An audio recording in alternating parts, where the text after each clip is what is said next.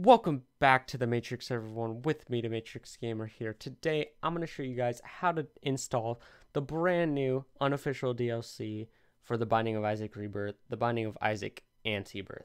So, first thing you're going to want to do, if you have Afterbirth, go into Steam, go into Library.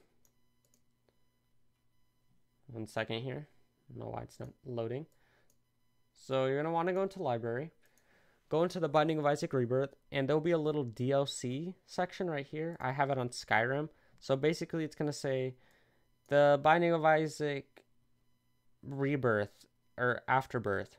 And then you're going to want to uncheck it. So then next thing you're going to want to do is go onto antibirth.com. So the link will be in the description. So you're going to want to hit this download button. Right now, it's disabled. But luckily, I got a hold of the download beforehand. So I'm going to go show it in folder. I'm going to double click open it.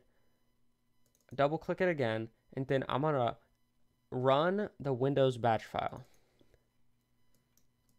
Oops.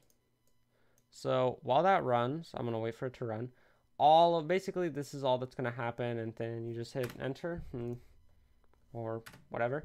And now, to run the actual game, you're going to have to go into your files. I went into my PC. I just searched my whole entire PC and I looked up the Binding of Isaac. Oh, it's right there. So basically, you're going to want the folder version of this, not the application. So now you're going to want to double click the Antibirth folder, and then you're going to want to run the application with the tiny image.